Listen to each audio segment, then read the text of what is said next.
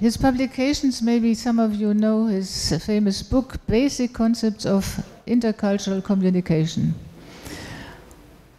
One of his most important contributions to intercultural communication is his developmental model of intercultural sensitivity, which he will probably touch this morning.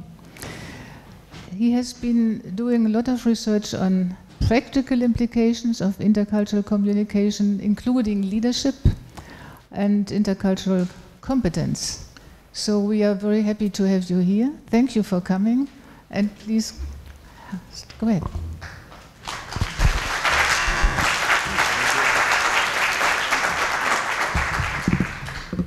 Good morning, everybody.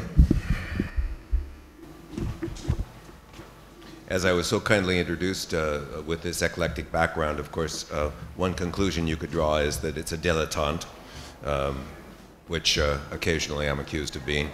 I prefer to frame it as a kind of hybrid professional identity. And I'll try to bring that to bear on the topic here today, which is looking at this issue almost from a philosophy of science perspective. I mean, in cross-cultural psychology, there's a lot of attention to pretty precise empirical levels of analysis, which is good and necessary, but sometimes occludes the assumptive base of that research. And of course, all research, like all perception, occurs in an assumptive context, a context in which we make certain epistemological assumptions about the nature of reality. So what I'd like to do is to return to that level, but in a way that I hope applies to current events, the current situation in which we find ourselves. Although I do come from intercultural communication, which is a bit different than cross-cultural psychology, again in its assumptive base. Nevertheless, I think that the two of our areas share a topic of interest, which is intercultural, cross-cultural relations, and we share a concern for how our findings apply to civil society in general. To put it bluntly, does it help us survive? Does it help us adapt? Does it provide us with some kind of map or narrative for the future? I believe it does, and I believe the time right now is particularly crucial for us who have slightly different approaches to this topic to come together, to be working together in a way that makes our voice stronger and more coherent. So that's what I'd like to be talking about today, and let me begin, I'm afraid rather depressingly, but nevertheless, with excerpts from William Yeats' poem, The Second Coming. Things fall apart, the center cannot hold, mere anarchy is loosed upon the world. The best lack all conviction, while the worst are full of passionate intensity. Surely some revelation is at hand, surely the second coming is at hand. And what rough beast, its hour come round at last, slouches toward Bethlehem to be born.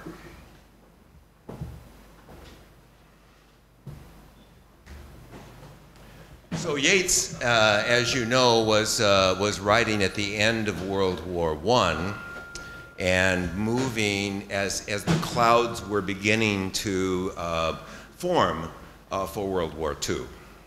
This, of course, is a topic close to the hearts and minds of people here in Poland, as for people in Europe in general. I'm living, by the way, about half time in Europe now, and so I'm feeling the European perspective on World War II, which is really rather different than that of the United States, where my original home is. Now, of course, here people have experienced that, and if not personally, then their parents or their grandparents. Whereas in the United States, it's more of an abstract concept. Nevertheless, we find ourselves slouching in one way or another towards an uncertain future, perhaps one that's very fearsome. People in the US are calling this post-truth, post-truth. And let me put this into the context as predicted of this developmental model of intercultural sensitivity. The model, for those of you who are not familiar with it, is based on perceptual experience. So it's not a cognitive model. It's not even really a behavioral or affective model.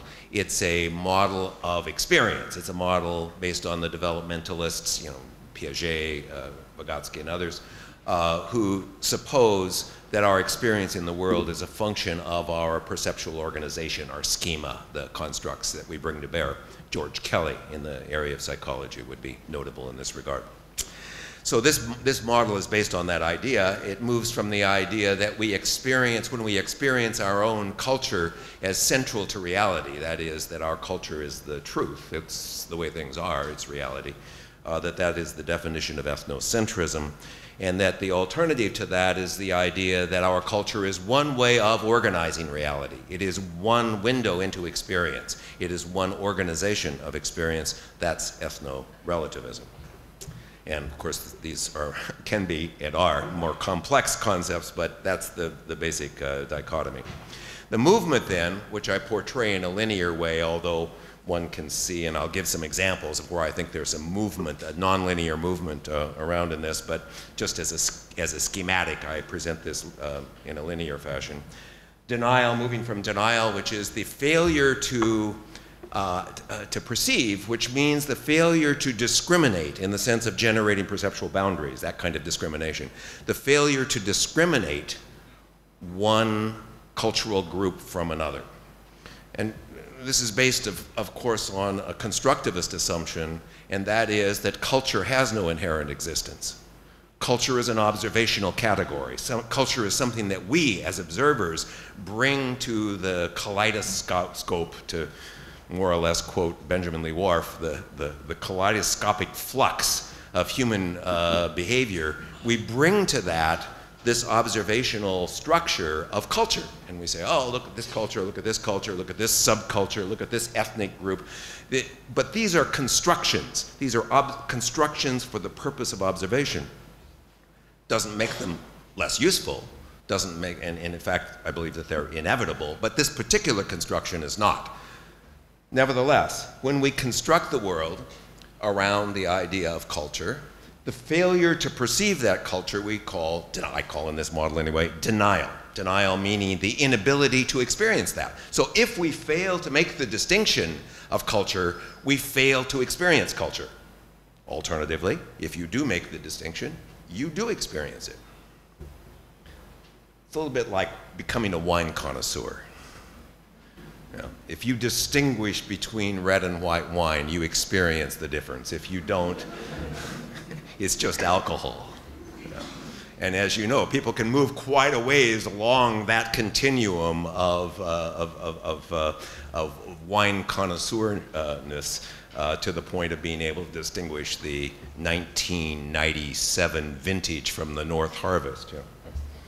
All right. So then the movement out of denial is into defense, and defense is recognizing differences, but thereby being threatened by them. And here, we're of course, I'm drawing on cross-cultural research, largely the Alport work and the Pettigrew and others that have worked well with that, that show that contact with cultural differences, at least under the circumstances of unequal status, generate a defense reaction. They generate an us and them polarized response. The resolution of that polarized response is into minimization, and minimization is to recognize our common humanity, and mostly people get the Nobel Prize for moving from defense to minimization. They say, we used to think they were them, but now we realize it's all us. You know? Nobody, for some reason, gets the Nobel Prize for saying, but we really are different. We're different, but we are equally complex. So the movement, this jump into what I would call ethno-relative consciousness, is the jump into recognizing that, yeah, we all share common humanity. We all have 2 arms, 2 legs, eat, sleep, procreate, and die. But at the same time, we are organizing our experience in reality in dramatically and profoundly different ways. And it is the recognition of that that allows us to live viably with one another in the diverse societies that we're creating right now. It's not minimization. It's not saying we're all human. We have plenty of research now to show that minimization as a strategy is neither stable nor particularly effective in guiding people's ability to live in multicultural societies. Whereas acceptance apparently is a more stable and more useful condition in that regard.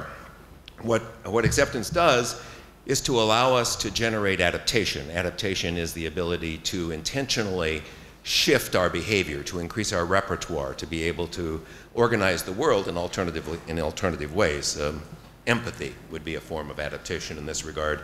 And finally, to be able to incorporate that into our identity, into who it is that we think we are. These are the kind of people we are. We're people who do that. And in this sense, I'm using integration in sort of a personal way, much as John Barry might be using it in a social way. You know, many of the people who are integrated would consider themselves to be bicultural, or at least bicontextual in some way.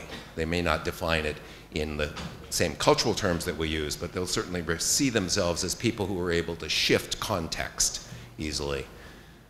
There was just as an aside, an interesting study done at Harvard, Harvard University, the Harvard Leadership Initiative, in which 1,300 innovative business leaders from the last century in this were studied for their common characteristics. And as usual, no personality characteristics were found in common. There apparently is not a leader personality, but that's not news to any of us here, I'm sure. What they did find, which I thought was interesting, was what they called a kind of contextual intelligence. And they used the term contextual intelligence. What they meant by that is that people appeared to be good at being aware of the context that they were in. In cultural terms, I guess we'd call that cultural self-awareness. And they were good at shifting out of that. They were good at recognizing other contexts and being able to see the value or derive value in some way from an alternative context. In intercultural terms, they were good intercultural communicators. I thought it was interesting, you know, that this idea, although it was not related to culture at all, it was related to context, nevertheless followed the same principle that many of us, I think, have discovered in our work, which is something about this combination of acuity, of self-awareness, and agility in the ability to shift context is central to people's competence in this area. Now, I'd like to suggest, based on this model, that we're facing something like a perfect storm. If you remember that movie, and the metaphor is used to, you know, when there are a coalescing of forces that generate a particularly powerful condition.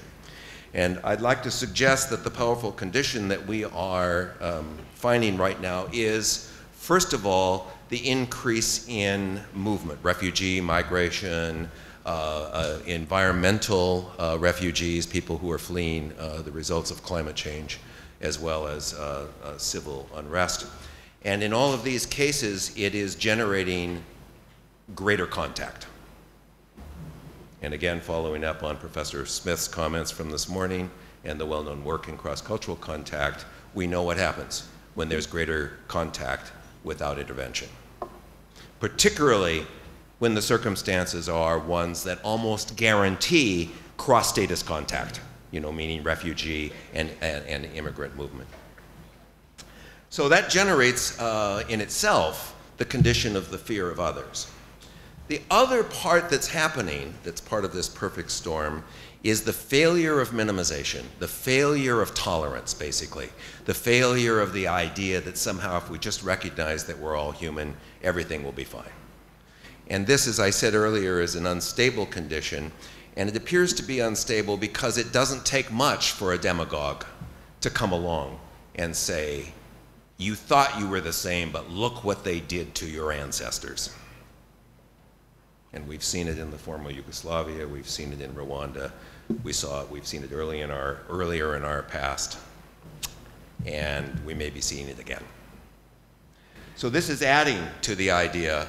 And then now there's a third piece to this, which is, I think, a little less obvious than these other two, and that is, relativity has been co-opted. Relativity, this idea that you have your perspective and I have my perspective and we need to be respectful of one another, has been co-opted by people who are saying, literally, my perspective is I'm a racist. You should respect that. Try to argue against that. I mean, you know, you're thrown off into, you know, dealing with Bertrand Russell levels of abstraction or something in trying to, you know, or quoting some other philosopher of ordinary language to try to say, well, no, those statements are at two different levels of analysis. Yeah, well, in fact, the idea that we must be respectful of other opinions no matter what has come back to bite us. We've shot ourselves in the foot, or the other metaphors that could be used for how it is that we now is the time for us to rethink at least the simplistic notion that we have been sometimes bringing to relativism, which is you have your opinion, I have mine, we should respect that and move on. So this is the perfect storm. There's another piece to this which I would like to explore now. And that is that these positions are related to underlying epistemologies, to underlying paradigms, if you will, of the way we're organizing our assumptions about reality. On the ethnocentrism side, these are largely related to universalism, which I'll call a Newtonian paradigm. The idea that we are living in a real world, that if anybody looks in the right direction, they'll see the same world that we see. And that this stands in some contrast to relativism, which is, no, we are experiencing that world differently because we have different perspectives in the world. And finally, what I'd like to suggest as a position of constructivism, which is, yes, we are living in different worlds, but we are also responsible for the construction of those worlds. Beginning with the notion of Newtonian paradigm, which, and here I'm making the case sort of from Thomas Kuhn's discussion of paradigm in science, his famous structure of scientific revolution. I'm making the case that those paradigms transfer, typically in a 25 to 50 year lag, into social science.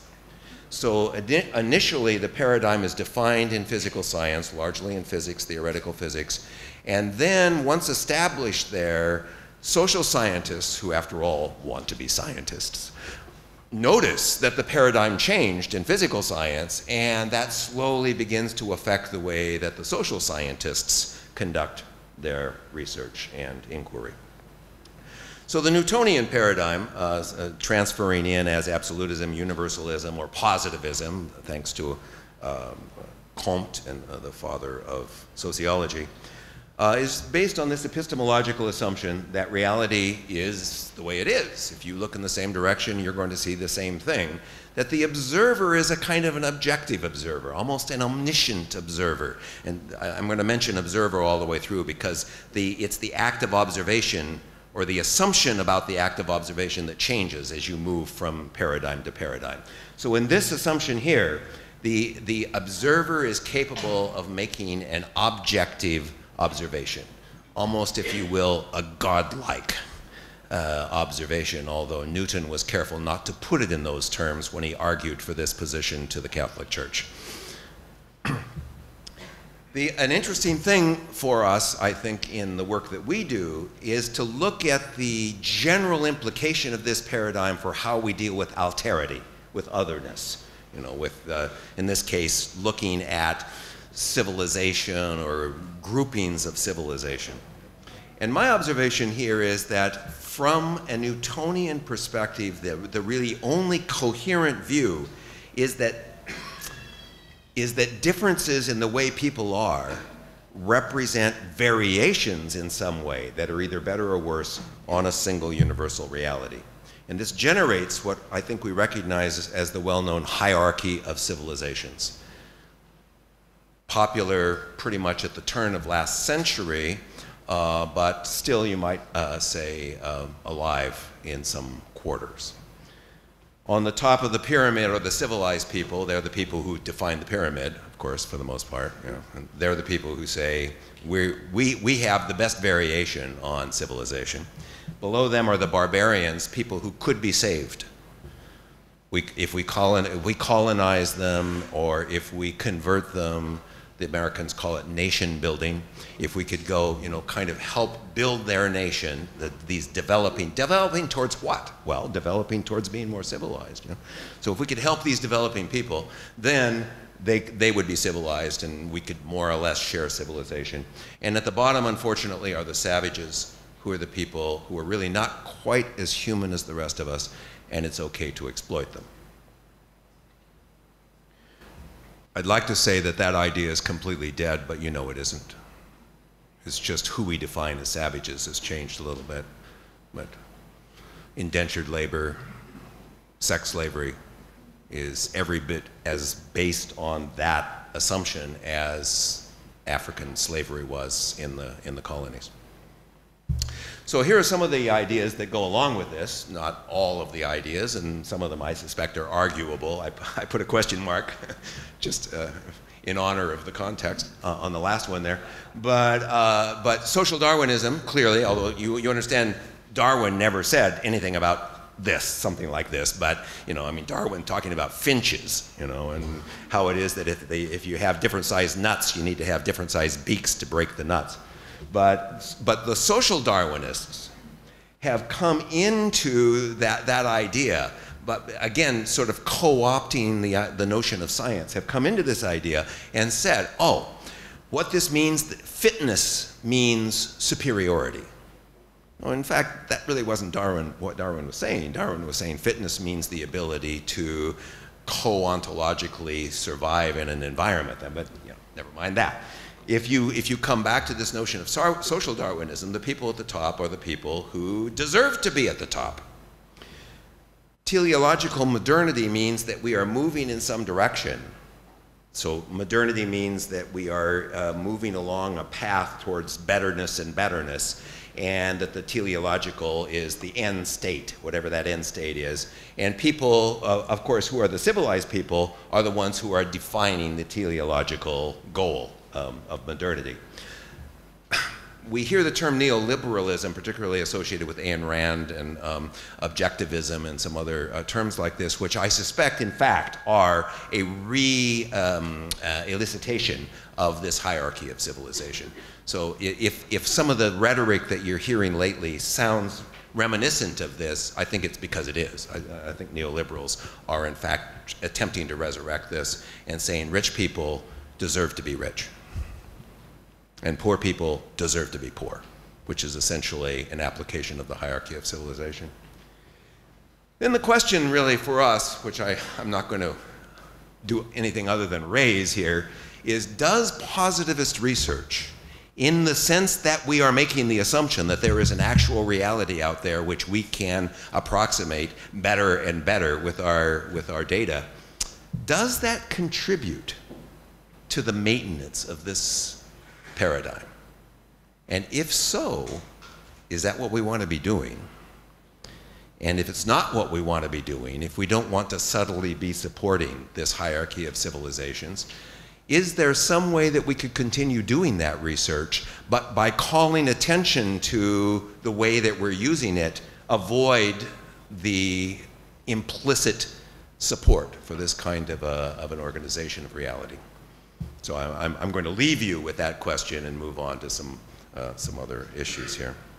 Let me mention in passing that, of course, the Newtonian paradigm comes out of the particular Western, to use the term again from Professor Smith, the Western notion of enlightenment and the resurrection of Greek thinking and so forth. That this is not the only approach to science. I call them alter-enlightenment approaches, but you know, as most of you know, the golden age of Islam from the 8th to the 13th centuries, the typical time frame that's given to that, all science was located in the Islamic world. You know, it wasn't located in Europe, and Europe was a pre-enlightenment society, for whatever that means. And so we should acknowledge, and I'll only do this briefly, that, that other approaches to science have occurred and continue to occur in society. Unless you define science narrowly as Western post-Enlightenment society, other attempts to understand the world in systematic ways, taking science as something like that, exist in other paradigmatic contexts. In the case of alter-Enlightenment contexts, largely Islamic contexts, it is also possible to study natural phenomena, but from that point of view, we must never lose sight of the fact that those natural phenomena are manifestations of God, and that the observer himself or herself, frequently himself in that case, is embedded in a relationship with God. That it's not possible for the observer to be objective in the sense that we sometimes use in Western culture, in which the secular and the sacred have been bifurcated, and we can talk about a secular observation of something in which we don't include being a relationship with God. But this would not be possible here. And by the way, it wasn't possible for Copernicus to make that argument. It wasn't in Western culture. It wasn't possible for Galileo to make that argument. Newton was the first person who managed to make that argument. My guess on how he did it in Western society, my guess about how he did it is that he told the Catholic Church, you know, it's true that God has made everything, but we should think not of God as the everyday director of the movie, but as the producer. You know, he's kind of back there, he supplied the money. You know, but he's not actually directing the movie. I mean, the script is already set, you know, so what we need to do is just to study that. You know, sorry for the mixed temporal metaphor there. All right, so in any case, the implication for alterity here is rather interesting, which is you are the chosen group. And if you look back at societies that derive from that time, many societies maintain this idea of being the chosen group, of being the group that's chosen by God. But that doesn't mean that you have to kill off the other groups, because it may be that the other groups, you're able to interact with them in some way that's useful. And so trade, as many people point to as the basis of interculturality in pre-Enlightenment times, may well have been based on this kind of an assumption here. Ethical implications of universalism, I think, first of all, if knowledge is a universal reality, and if I know something that you don't, there's something wrong with you. Pretty simple. And I need to fix you. And the first thing that I do to fix you is educate you. But what I'm doing by educating you is I'm helping you to understand things the way I understand them. And then the next thing, if I try to educate you and you resist that education, then I figure that you're probably a little bit crazy, so I need to therapize you. And if I try to therapize you and you don't come around to seeing things the way I see, then it's not like I say, oh, maybe things are different, or maybe you're having a different experience of reality. I then assume that you're crazy, and or that you are malevolent in some way, and I'm then able to lock you up. Again, I wish we were further away from these assumptions than apparently we are reading current news. Civilized people have the truth by definition, and so it's okay to impose that. For those of us who said we shouldn't be nation building, we, speaking as an American, should not be engaged in nation building in the Middle East. For people who are coming from a universalist paradigm, that's really not a question, because if you're sure that you have the truth, it's like being a missionary. I mean, the missionaries were, assumedly, for the most part, not concerned with whether they should be doing what they were doing. They were concerned about how well they could do it, because it was the truth. Universal religious principles and human rights as another set of universal principles apply to everyone, whether they know it or not. So for those of us who live in Europe and who see universal human rights as a major aspect of the shared values of Europe, we should be thinking again, like the positivist researchers, how can we be committed to those values and not implicitly support a universalist paradigm that also supports the hierarchy of civilizations? As most of you know, the great movement against universalism, against absolutism, was first conducted by Einstein. What Einstein did was to say, you know, you really can't be an omniscient observer, because here we are moving relative to the rest of the universe in our little part of the universe, and so we can only see the rest of the universe from our point of view. And so the idea of perspective, in that sense, entered into physics, and out of physics entered into social science in the form of relativism. The assumption here is that there is an absolute reality, but that it only can be perceived in a limited way. The observer is necessarily subjective, meaning this observer is restrained by his or her context. Consequently, civilization needs to be understood in context. You can't understand a civilization universally. You need to understand it as existing in its own context. And this was the Franz Boas, Margaret Mead, Ruth Benedict, Gregory Bateson, long line of anthropologists who are basically saying we need to understand things in their own terms. And this is, of course, the basis of all kinds of relativism, and certainly underlies a good part of the work. I'd like to suggest that it underlies the assumptive part of the work that we do. It doesn't necessarily underlie the research that we do to support those assumptions. Therefore, we are always in the position of some paradigmatic confusion, meaning that we're making relativist assumptions about the nature of reality, but we're using positivist methods to try to measure those assumptions. You hear what I'm saying about this? And this may impede both the quality of the research and the quality of the outcome or the assumption that we're making, the quality of the application that we can make of that. So the underlying ideas here, of course, familiar to us, I think: multiculturalism and diversity, adaptation adjustment theories fall into this category clearly. All kinds of postmodern critical theory. I mean, the deconstruction of anything pretty much follows these rules of relativism. And the research that tends to go along with this is more critical qualitative research, which has got its own problems associated with it, but nevertheless represents a kind of a contrast to the quantitative positivist research that sometimes is associated with universalism. So when we look at the implications of this, the phrase that is frequently used by intercultural trainers anyway, which is, it's not bad or good, it's just different, is a really pernicious thing. Because the further down the road we go of it's not bad or good, it's just different, the closer we get to the idea of I'm a racist, it's not bad or good, it's just different. You're not a racist, I am. And further, I have the power. Which is the other assumption here, that since in extreme relativism, well, no, this is a different assumption, that in extreme relativism every person exists in their own unique context, which is a kind of contextualism, which really means that in its extreme form, relativism denies culture. You can't really talk about culture because culture denies the uniqueness of the individual.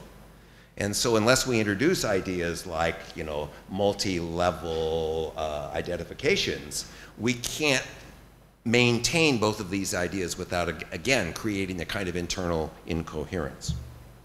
People can't empathize with other people because you're locked into context. I'm a white male. I can't understand women. Well, that may be true, but specifically, because I'm locked into the context of being a dominant culture male in my society, it precludes me from this point of view from empathizing or participating in the experience of somebody who is not in that context. What that does then is to generate power as the only mechanism for interaction. If the only way I can understand you is to do something to you, and the only way I can relate to you, never mind understand, the only way I can relate to you is to do something to you, and vice versa, we end up in power relationships. And thus critical theory appropriately studies power relationships because by the definition of this paradigm, there is nothing else. Which in turn has in the social dimension created political correctness. And as you know, in the United States anyway, political correctness is being touted as one of the major factors in creating the Trump movement. I can't say that that generalizes outside of the United States, but in the US, I think it's worthy of looking at this. Here are the assumptions. Each one of these represents that since each culture operates in its own context, if you take something out of that culture, it's cultural appropriation. Like if you name a team, a sports team, by the name of a Native American group, like the Indians or the Cherokees or something, that's cultural appropriation. Even though the Cherokees might in fact not be objecting to that. There was a woman that I know in Berkeley who was severely reprimanded on Halloween for wearing a costume that was related to the national dress of another group, saying, well, you're denigrating the other group. See, this comes from this kind of thinking here. The dominant group, then once you assume that people are locked into their groups, then you've got a dominant group that is dominant by virtue of using their position to define the rules of the game. Then you have non-dominant groups, and the non-dominant groups need to be protected from the dominant groups, and that generates the PC police, who are by and large watching politically correct language and looking for implicit bias.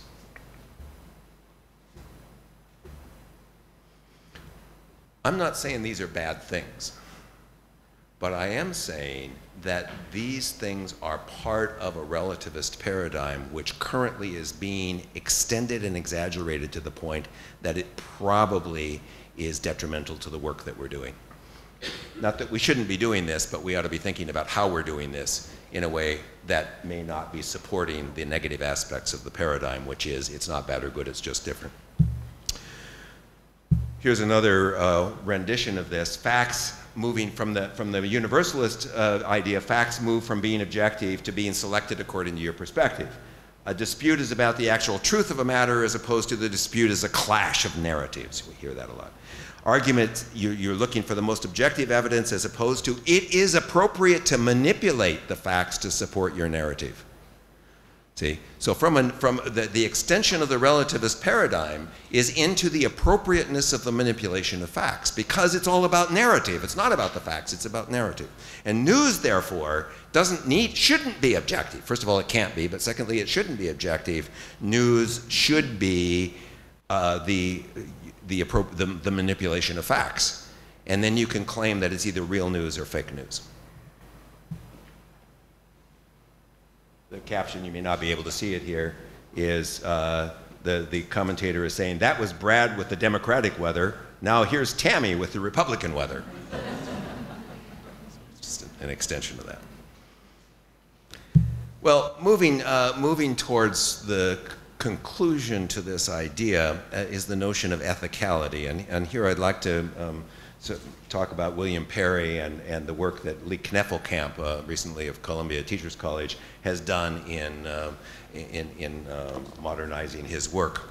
The quote there, the search for truth obscures what ought to be the foundation of ethical choice, an understanding and request for the views you disagree with, accompanied by, here's the important part, conscious commitment to the choice you make in the face of viable alternatives. So the idea of ethicality here is not that there is some absolute set of right and wrong rules that we should be following, or that anything goes, but that it's a function of our understanding things that we disagree with and then making a commitment, that is, exercising some responsibility. The scheme in Perry's terms is like this. We're seeking truth either through dualism of seeking truth from an authority, or when we fail to find that truth, or when the authorities disagree with one another, as they frequently do in educational institutions, for instance, that then throws us into a state of multiplicity, which is, they sometimes describe it as whatever. It's the whatever position. You know, you hear young people saying that sometimes now, whatever. You know, you say, well, what about this? What about that? Whatever. You know. What that is representing is, well, people disagree, and we can't know what the truth is. Therefore, whatever. Or the other, a slightly more dangerous aspect to this multiplicity is that there is a truth, but it's being intentionally hidden from you. And there, it's a conspiracy. to hide the truth from you, and therefore for the real news is the news that exposes that real truth that has been hidden from you.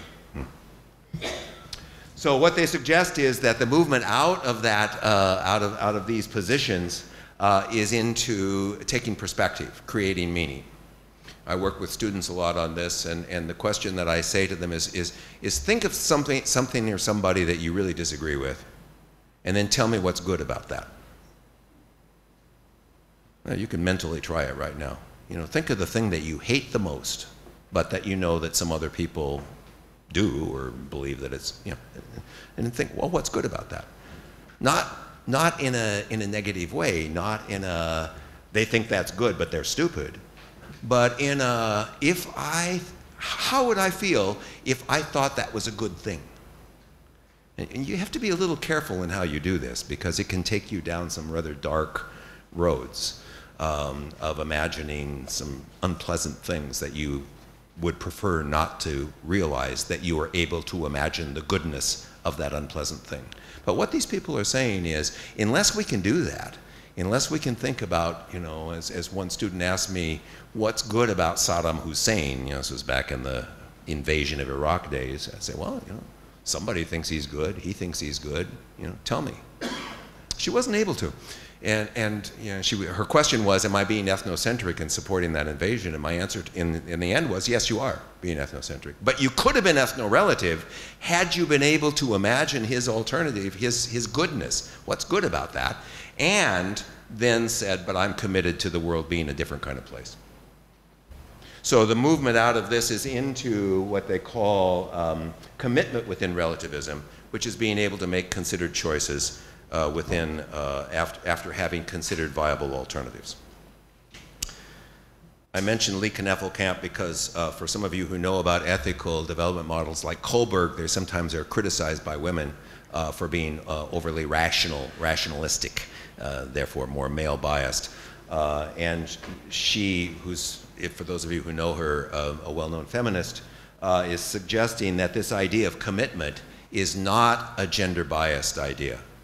That the research she has anyway shows that men and women equally are able to be committed or not to positions, viable positions. So when we put this in paradigmatic terms, we can see that these underlying ideas of truth-seeking are largely universalistic, that when we start shifting our point of view to looking at the alternatives, they become relativistic, and here's the key, I think, to be able to make a commitment, we must become constructivists. And I don't mean in an ideological sense, I mean we must have command of what we would call a constructivist paradigm, because it's the responsibility of constructing reality that lies at the root of this. So this paradigm, this last paradigm, most of you know, is related to the quantum movement, which has been since the beginning of the last century a kind of competing movement in physics along with relativism. So Einsteinian relativism and quantum mechanics were occurring more or less at the same time. That as emphasis has moved from the macro level in which black holes and the operation of gravity and space and time made Einstein's work the focus, and is moving increasingly to the nano level of quantum computing and other subatomic levels, we're seeing a shift in physics from an emphasis on relativism to more of an emphasis on quantum mechanics. And we are beginning to see that reflected in social science. The movement, the underlying assumption here is that the observer is no longer objective. The observer is not simply limited by perspective. The observer is engaged in a co-construction of the event. That's the term co-ontogenic, or co-ontology. It comes from co-ontology, but it's co-ontogenic. Means that there is a mutual causality going on between the act of observation and the way that things are being observed. And I mentioned in passing, but I'm not going to explain it, the wave and particle nature of light. It has to do with how you observe it. Okay. So culture then, from this perspective of looking at alterity, is both the collective process of constructing reality and its product. I've written a blog that got a ton of hits called Why We Shouldn't Be Talking About Culture as If It Were an Iceberg. So this is against the iceberg metaphor of culture. You know, there's 10% above the surface, 90% below the surface, and you know, I was chiding the intercultural trainers. I was saying, you know, you're supporting a universalist paradigm here while you're trying to teach people how to be more constructivist. You know, you're using this kind of absolute, you know, culture is something floating around in the water paradigm to talk about it. So they challenged me to come up with an alternative. And the best I can do so far is the idea of looking at culture or any construction of context as a kind of river that begins by flowing rather freely over the surface, and then through a process, again, that I won't describe here, but I refer you to Umberto Matoiana and his work on the Tree of Knowledge, and with Francesco Varela. And other work. Is a beautiful constructivist, Chilean constructivist biologist, but he writes for social science. But through that process of forming the banks of the river, even steep banks, even creating canyons, which appear to be constraining the river and obscure the fact that the river created those boundaries. That it was the movement of that water which generated the banks which now constrain the movement of that water. So it's that idea, that kind of co-creation idea, which lies at the root of this paradigm. Things that go along with this are the perceptual development that I've been talking about, social construction, cybernetic self-organization, which is the term used by Matoiana and the other, von Förster and some other of Paul Václavic, who's written a beautiful book on this called Radical Constructivism, that refer to cybernetic self-organization. In terms of research, certainly the work I've been hearing recently from the sophisticated people using this, that mixed method, particularly multi-level, and an increasing body of actual constructivist research is moving in the direction of calling attention to the assumptions that we as researchers make as we organize our observations of whatever it is that we're researching. You know, and this is the idea, is what is it that we can do to bring our own assumptive base into greater clarity as researchers as we approach the research process. So here's kind of the last summary of this idea of ethicality in a world of alternate facts. You notice I said worlds of alternative facts, since each one of those sets of alternative facts generates a different world. So here we have the dualism position. Everybody who looks correctly is going to see the same thing. The multiplicity position, which is everybody's got a bias. You've got your bias, I got my bias. Yeah. But we see that that does not take us to a good place. Contextual relativism, which is the recognition that your experience is true and my experience is true. So we don't have to give up that essence of relativism, which is respect for other people's experience. Because your experience is true because you're organizing your experience around your perception of events. So I can't say it's not true. But what I can ask you is, where does that lead us? Where does it go? When we put that together with other people, what kind of narrative does that create? Who do we think we are? And where do we think we're going? And that's the question, I think, at the end, which is actual reality, which I don't mean absolute reality. I mean the reality that we live collectively. Actual reality is created by our collective choices. Truth is being constructed. That doesn't make it less true. We're constantly constructing boundaries and saying, cross that boundary and we'll kill you. Huh? There's nothing more true than that. You know, you're dead on the other side of that boundary. And yet, the conditions of that truth have clearly been constructed. So insofar as we're constructing those kinds of things, the quality of that truth, meaning where that truth is taking us, becomes our responsibility.